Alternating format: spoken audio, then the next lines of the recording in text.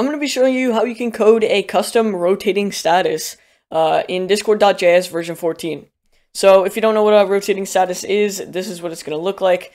This is one of my other bots. As you can see, it changes between different messages for the custom status. So I'm going to be showing you guys how to do that. Alright, so the first thing we're going to do is we're going to go ahead and create the variable that has all the names of what you want the status to be.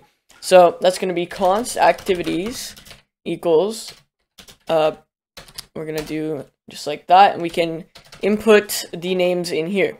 So let's say subscribe to the channel, just like that. We can put a comma, we can do watching Mr. J Awesome's video. Oh, I can't do that.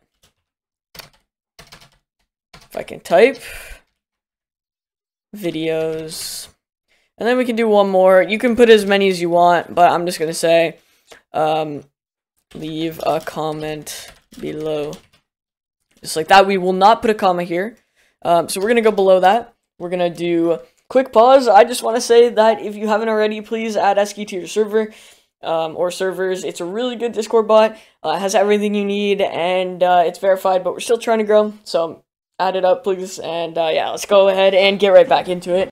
Set interval. We can do that, and we're gonna do more parentheses. And right outside of that one, we're gonna do an arrow function, just like that. Arrow function. We're gonna open that up. We're gonna do const status equals activities dot, or just like that, math dot floor, math dot random.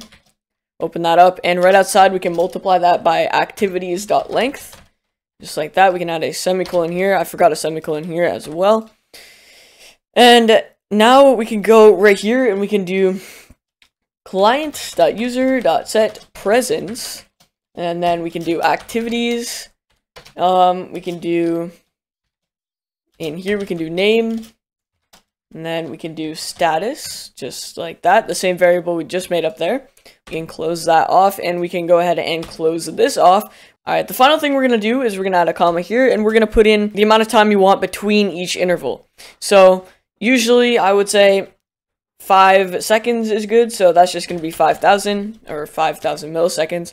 So now let's go ahead and restart the bot and test this out. We got our bot online here. We can see that it is now rotating. It says subscribe to the channel, and in 5 seconds, yep, can leave a comment down below. In another 5 seconds, it will say another random message that we put in there.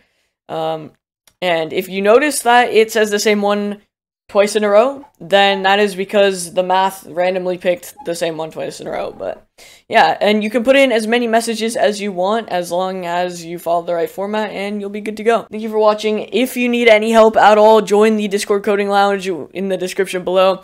Yeah, we got a lot of help channels here, and everyone in here is really good. So yeah, we will be here for you if you need it, and I'll see you guys in the next video.